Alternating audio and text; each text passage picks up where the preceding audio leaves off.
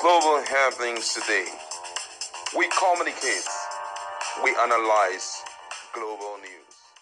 Stay tuned. Hello beautiful people, welcome back to Global Happenings to the YouTube channel. Finally, Wike's reign may be over or quicker than we think in PDP, but the question is, how do they intend to break the stronghold of Wike in PDP? We're going to find out in a moment, as there seems to be an emergency PDP BoT meeting over the party's crisis.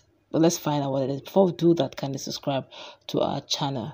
Report has it that the PDP BoT chairman, Senator Adolphus Wabara, announced during an emergency meeting held in Abuja as at today that the meeting with the former governor of Rivers State will be in January 2025. Why?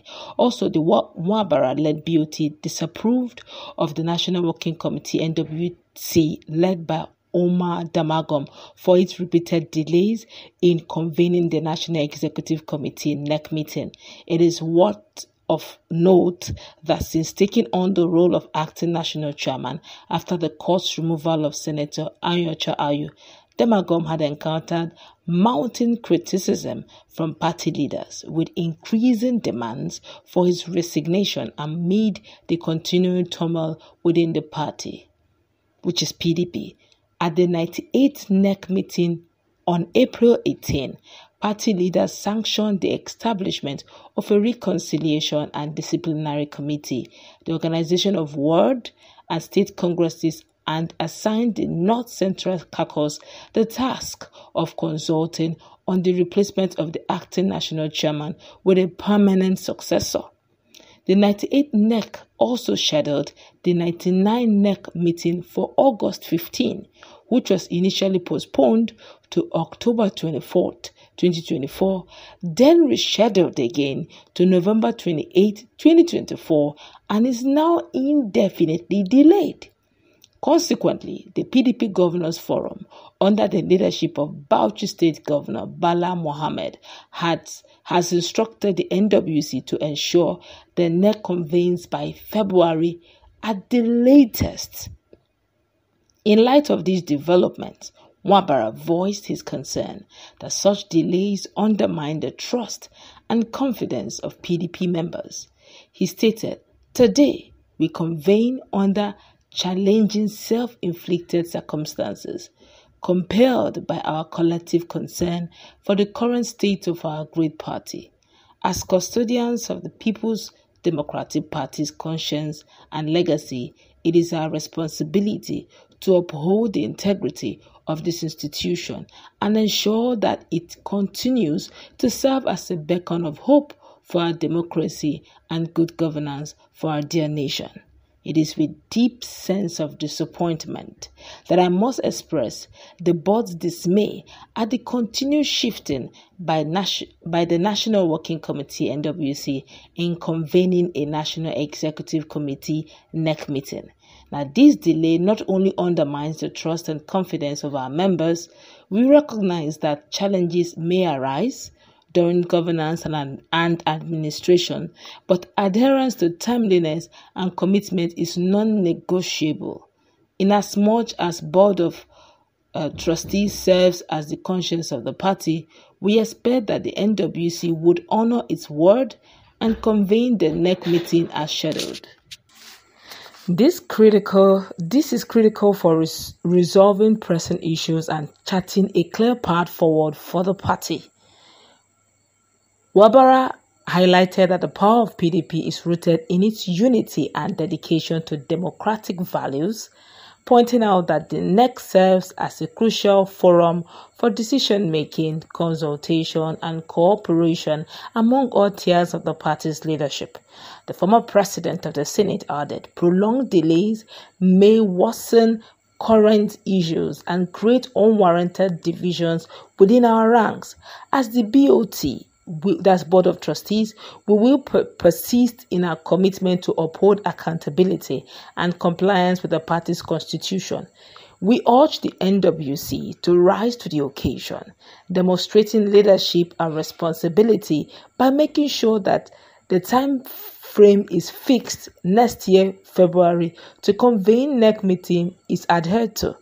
On the national front, the harsh economic policies of Tinubu administration have exacerbated the sufferings of Nigerians.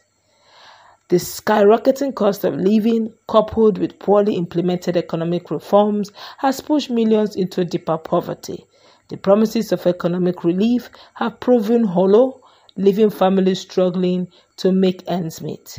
Our party must rise to this occasion by offering credible alternatives and amplifying the voices of the suffering masses. Let us reaffirm our commitment to the values of fairness, equity, and prosperity for all Nigerians. Wabara further declared that the party stakeholders will not allow individual interests and differences to overshadow the party's shared vision for a better Nigeria. He pointed out that internally the PDP must organize itself, stressing that the party's strength comes from its collective determination, not individual ambitions. He stated, "We cannot afford to let personal ambitions or differences overshadow our shared vision for a better Nigeria. Our governors are the bedrock of the PDP's successes across states, and their synergy is vital for our collective progress. Let us prioritize dialogue, collaboration, and a sense of shared responsibility as we navigate these trying times. The BoT will be relentless in seeking peace and unity in our party as the conscience of PDP to this end. The BoT, that's Board of Trustees, will begin again to search for peace in the new year, starting with former Governor Nyesom, the FCT Minister now, who the BoT had promised to visit again to seek lasting peace." Wow. Now they still believe that there's somewhere along the horizon, they believe that something can still be done, and they are really hoping and praying that the governors forum will still hold the backbone. Don't forget that when it comes to presence of PDP, it's actually being felt majorly by the governors, then the senators holding senatorial seats like maybe House of Rep and the Senate. Other than that, BoT, they're just like the leaders bringing the parties platform into one. But the question now is, for how long can they? I thought personally that what are they trying to? Of course, for a while now, the FCT minister have been dodging them. Each time they want to strike a meeting with him, he'll be forming very busy. You see that he's very busy, or it's a national assignment, as if, with due respect to him and his portfolio, as if it's even more busier than even the governors. But it just shows that he doesn't want to have any meeting with them. What he wants is that Inyendeba. But personally, I just feel that they know he's dribbling them, and they seem to be helpless about it. But let's see what comes out of it. February, it looks long, but then again, it's very short. Let's hope that again that they will not shift it, because Nigerians are watching, Nigerians are waiting. That's going to wrap it up. Let's meet in our conversation.